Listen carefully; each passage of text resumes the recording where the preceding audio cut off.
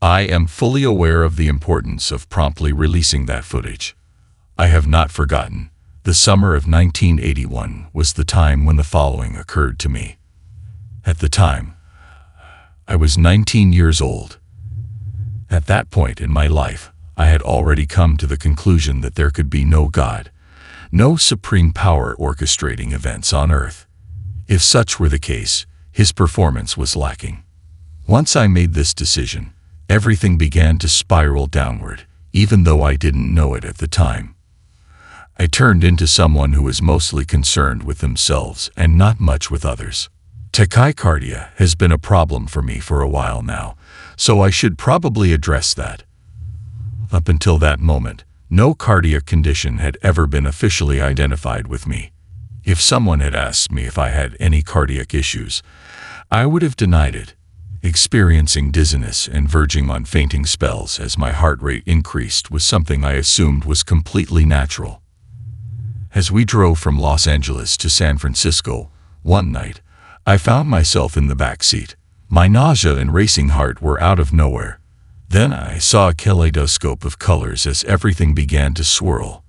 After then, a gloomy, damp feeling washed over me. My heart sank. My fear has never been greater. Because I was so terrified, I uttered the word, Jesus. I saw a brawl break out right away. An entity bathed in white light appeared to be engaged in combat with this darkness. Darkness was engulfed by brightness the second after. I fell to my knees in adoration before this celestial presence. Warmth washed over me, and the deepest love engulfed me. It was an electric field that vibrated through my entire being. Unconditional love, which is often talked about, has never felt so real to me. I am aware that we had a discussion, but I am unable to recall the details. As far as I'm concerned, it was a period of recovery and rejuvenation for me. The following second, I found myself suspended in midair, gliding along the highway as I peered down at my reflection in the rearview mirror. I could see it was me seated there, but I was still in the air. There was no need for fear or confusion on my part. Everything was exactly right. On my left side, someone was standing. It wasn't the same being I'd been with before, in my opinion. It seemed like he was wearing a white robe or something. I could tell it was a he. His identification didn't appear to matter, so I never gave him a second glance. It seems like he was there to show me the way. Rather than forcing myself to go, it was as if he had already taken or guided me. Our journey across space commenced. The rapid movement of the planets and stars made me aware of this. It was thrilling. I had never felt so liberated. I don't know what the schedule is for the upcoming episodes. Each one was its own episode, but I can't seem to place them in any particular sequence or timeline. A white chamber appeared before my very eyes. It appeared relatively contained, though I wouldn't go so far as to say it had walls. Perhaps the reason I refer to it as a room is because its dimensions were defined by the light that penetrated it. A man clad in a white robe stood behind a podium that held a book. It had to have been the Bible's book of life. I could tell. Really some reason, I kept thinking, that stuff was for real, no matter what you call him. God, Allah, the Great Spirit, or anything else. Whatever it is, the God I had been taught was completely at odds with what I seen in the world. All faiths ultimately point to the same Creator, but they describe him in different ways. This Creator is also the source of the inner light of love that motivates us to do good deeds.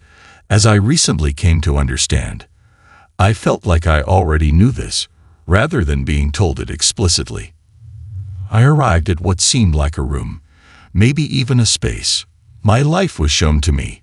Even if it were my whole life, I would be unable to recall every detail. Just the past week or two, after I stopped believing in God, is all I can recall at the moment.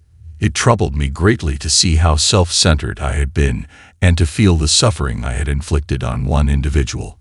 My deepest sentiments of shame came from my tendency to inflict pain on others, my dishonesty, my insensitivity to their emotions, and my general selfishness. Despite what I had been led to believe, it seemed like nobody cared that I was gay at the time. Somewhere else was this chamber. There appeared to be additional people present. I had the impression that some of them were men and some were women, but I couldn't place anyone. Someone showed me a diagram. To me, it seemed like a representation of choices, with one choice leading to further possibilities, and so on. In essence, there are results to every action. At least that's how it felt when I started getting all the information. I was being taught by them, rather of coming to me in the form of words, like you and I do. They were more like coherent ideas. Words and photos are usually how I express my thoughts. This is the way the information was received by me, in the form of mental images and words. In the same way that I could formulate a question in my head, I already knew the answer, along with the how, why, and any other questions that may follow. The cosmos is like a jigsaw puzzle. Everything fits perfectly. It all made perfect sense. I must keep this in mind, I thought at the time.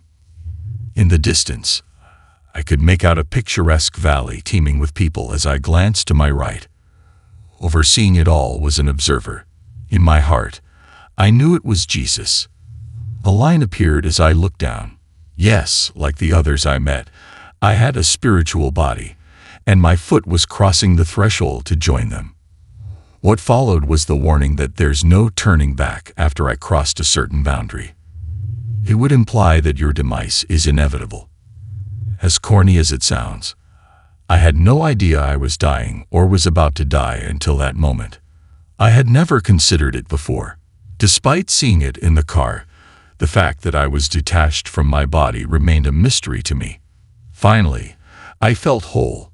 The thought crossed my mind, and I chuckled, thinking, this isn't how I pictured death. I wanted to stay, I declared. My mother and the other passengers in the car with me would be severely wounded because they would not understand. Someone warned me. At some point, someone showed me a map and told me to go to Virginia. Thought I could make out the lights of the heavens as the angels sang their praises. Dusk had fallen. I was seated at the rear of the vehicle the moment it occurred to me. A really exquisite melody was audible to me. For a long time, I kept quiet about what had transpired. For the following few days, I felt completely out of my element. I longed to return. Despite my best efforts to retain all the information I had absorbed during my period of heightened understanding, I had an innate sense that I could do nothing to make that happen. However, it is no longer visible. The fact that I was able to forget much of what I learned about my NDE makes me question why some people are lucky enough to do so. The repost for today is complete. Is everyone's opinion the same? Please share your thoughts in the space provided. I value your opinions as always. Be blessed and remain safe until we meet again.